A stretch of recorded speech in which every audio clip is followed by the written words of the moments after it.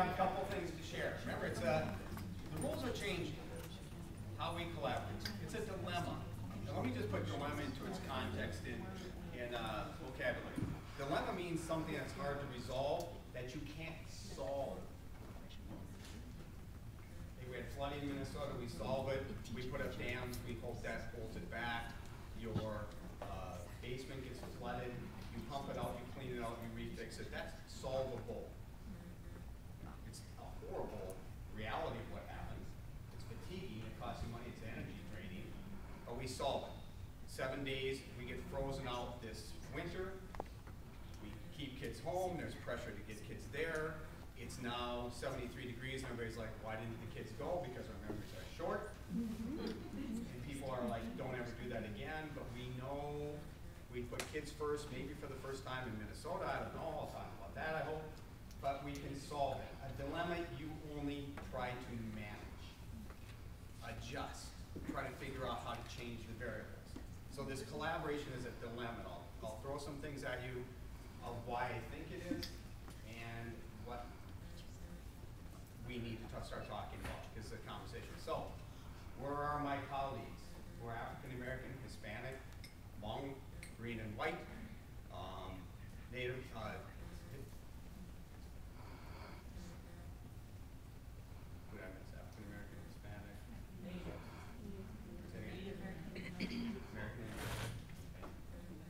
And by the way, in my world, I was Native American and had talked to somebody who's American Indian. They said, yeah, he's American Indian. Talked to somebody from another part of Oklahoma, and they said, Native's fine. My wife's from Canada. There's First Nations people. So there's always a little hesitant as a white male to kind of go, how do I address you before? Remember, it's the first 30 seconds. Oh, I kind of like this, Steve. Oh, you called me what? Now it's a building process. It's hard as a white person. I have to tell you, it's hard. Because I'm not just white. I have all these histories in my world too. So, where are our colleagues? Give it a shot. I was just thinking that maybe they don't see a lot of role models of teachers of color, so they don't see that as an option for themselves. Okay, how about not students? I'm talking about our colleagues here. How come they're not sitting here? But I'm saying the kids don't see it, so they don't see it as a career path for themselves. So as they get older, they don't go into that field. Okay. They don't exist. They Okay. don't exist, but I'm saying there's just fewer. Yeah. Okay. The other thing is, was an outreach made to some of the school populations on more diverse? Great question. You know, because I went to one where there was a population of Muslims representative, but it's also understanding how you work your way through things. Right. You know, for any of us to get here, one, we had to, you know, either get on the email list or figure out what was going on. You've got to know how to use the internet. So And there's, you're connected to yeah. that network, so. Right, your own network. Okay. Why all the black kids sitting in the cafeteria together? Okay. If you've read the book, the reason is because they're comfortable talking to each other. Right? Mike. There was an article or note in the Huffington Post last week written by a African American teacher in Chicago that was a little bit provocative, and it talked a little bit about white educators, a little bit of arrogance trying to have a discussion about this problem. And so I'm just kind of sitting back and listening to our speculation on things. I do agree that for our students, they need to see people that look like them as teachers. But I also have seen, in my experience, some attempts at hiring people of color, and they don't see colleagues that look like them and end up leaving because they're not comfortable in that situation too. So I'd like to hear from people of color on their perspective, if anyone would be willing to share that's here today. I'm going to hold that, not because that's not Yeah, important. yeah. Really, it is. But I want to get into this too, and that should be a provocative question as we're bumping into each other. And I'm hoping that the 75 of you, I keep counting as people come in, when next year comes along, it's a personal invitation, right? It's saying to someone, you know what, why don't you come with me? We're going to go into this ed camp. It's kind of wacky. It's very much free-flowing. Somebody might go, good, finally, free-flowing staff development, kind of. Why don't you come with me? It'd be nice if next year there was 150 people and the question wasn't that. I mean, it's about the collaboration dilemma. Let me put it back into the conversation. I'm not talking about students collaborating here. I'm talking about adults. There is a dilemma. And I believe the rules are changing. And part of that is our demographics are changing. They've already changed, by the way. Just like when I was with some of my colleagues here, who I had the honor to work with, the technology conversation that's in your hand has changed. And I'll show you some interesting stats. We know our students of color use a mobile device more frequently, and families of color buy this device more frequently than white families. Right here. We know that because it's been researched. Used more by families of color, purchased more. So if you have a myth of, you know what, it's not in people's hands, it is. So the conversation of what about technology and access, it's gone. You can't rely on that for collaboration in the sense of, I wonder if, until we get everybody to have one. So I'll show you the numbers, it's astounding how many. Okay. I've just thrown out different rules. I wasn't even anticipating the conversation about women or about my colleagues of color. It wasn't until everybody sat down and I'm like, unless I address that, how do we address collaboration? Really, how do we address the dilemma until people are at the table? If all of us aren't at the table, I just go on with my own presentation thinking it's kind of within my sphere. So provocative. Remember, this is intelligence squared idea. We throw different things at you, you're going to decide. All right, let me jump into this. I just pulled this off a site last night called Teach Thought. It shows the roles that you all have as teachers, all of you. Doesn't matter if you're an administrator now, you're a teacher. And as you look at that, you're going to see a very interesting thing. I believe collaboration isn't even in there.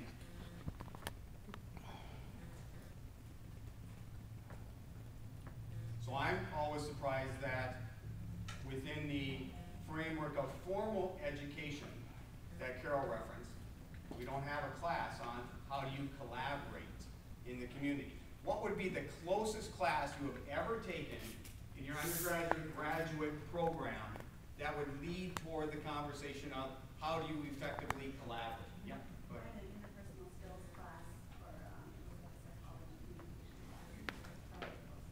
Closest. Interpersonal skills, psychology, communication, not even sociology, psychology, communication. Okay? Anybody else? Yeah. Leadership. Leadership. Give me a class or something that you had to push. You know, I don't remember it was in my master's class though. It was right. It was at the University of Minnesota. It's with their leadership department. So I don't remember exactly. Teacher leadership or something. Like Teacher leadership. Nice. Just a class through St. Mary's leadership program. It was called just team building. Team building. Team building. Oh, don't say that too loud.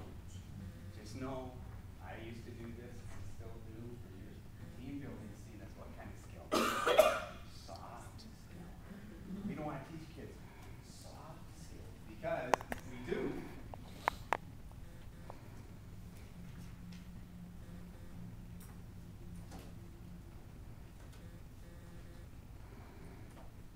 We might be following this, which was the 2000 report called a Scans Report for America that was written by business that said the biggest skills that kids need are the soft skills.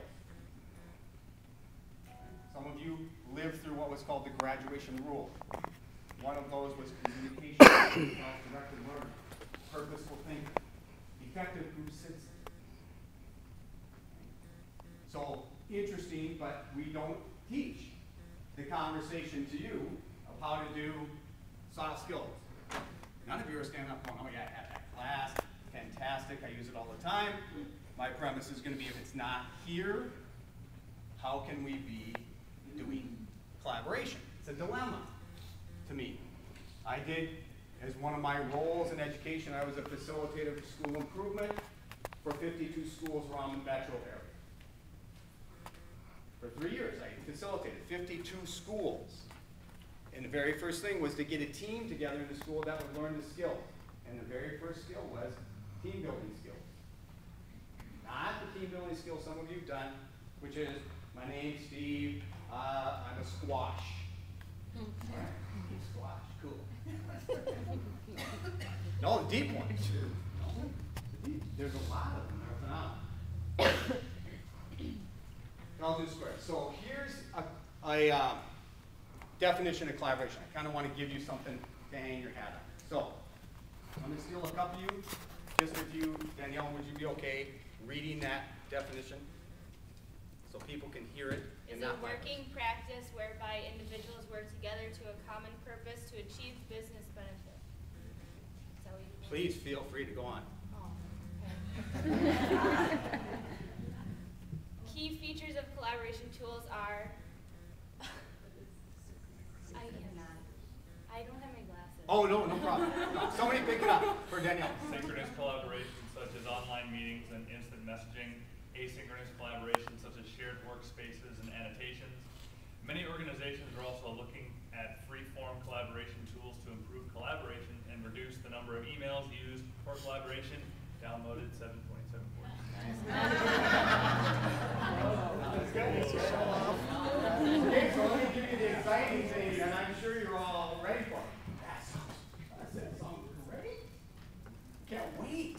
Huh, is that exciting? That's the definition right there. Is that exciting? None of you look excited at all. Can't we move past this session, Steve, and get into the ones that I want? Right. This is businesses as of yesterday. Pull it off. One of the definitions of collaboration. It, to me, sounds like, yeah. But the one thing I do have to promote is that's the business demand. That's the collaboration, synchronous, asynchronous. Okay, terminology. Let's just get out of it. Collaborate. Okay, so I have to, again, ground you where I come from so that you don't feel as if it's something that's been pre-scheduled, in a sense. So this is what it looks like, that definition. So if you're a visual person, again, super exciting, not. But if you're a person like me, this is how I defined it in 2004 for myself. This was on the front of my administrative portfolio paper at that time. Cool. Yeah, I'm not kidding. I went from paper, when I got my superintendent's license, I went to the online. It was wacky. So here's how I define it. Communication, organize, laughter, leadership, attention to learning environments, learning styles, teachers' needs, best practices, off-site, reflection, active action plan, time, investment, interest, individualized, organization's needs, and sustainability. That's massive. And my premise on this intelligence squared is, if we're not willing to do that, then let's stop using the term collaboration. The rules are changing.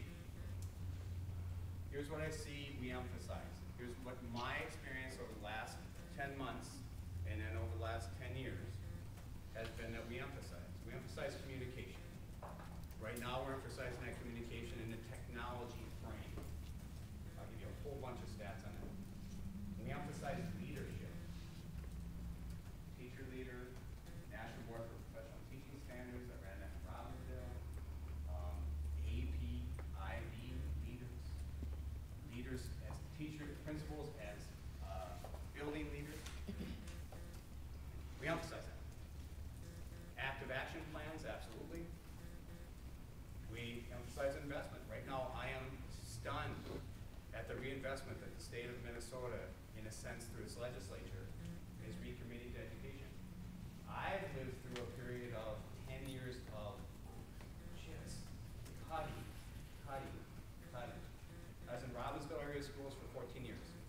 In no year was there ever a budget that didn't get cut. In no year. But I'm seeing an investment conversation that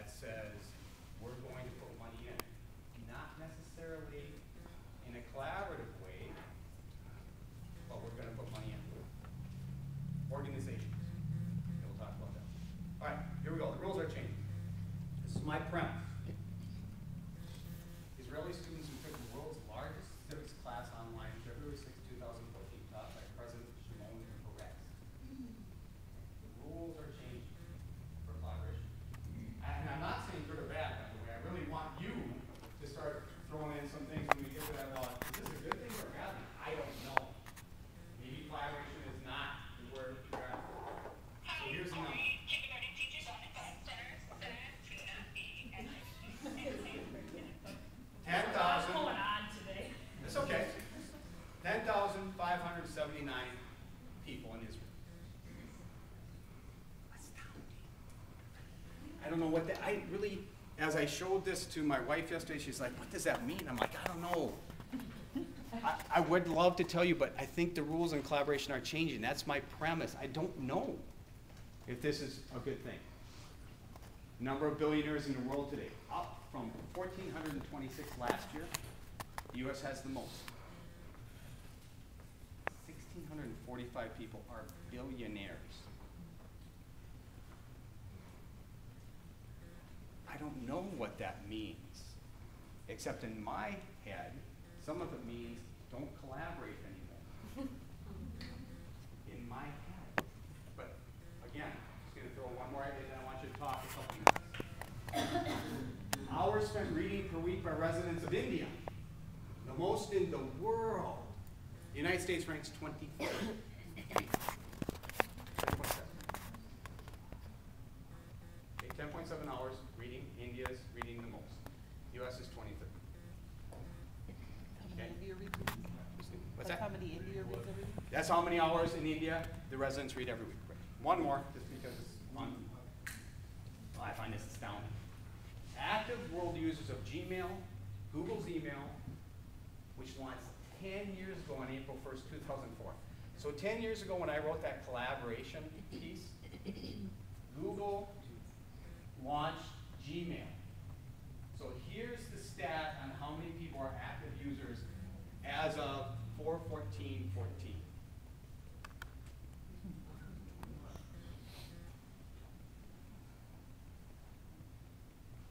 I don't know what this does to collaboration. Maybe it's better. So I've given you about 5 stats. Just want you to throw it back into your table view for a second and activate anything you're thinking. Okay? It doesn't have to follow my train of thought. Any train of thought, I'll give you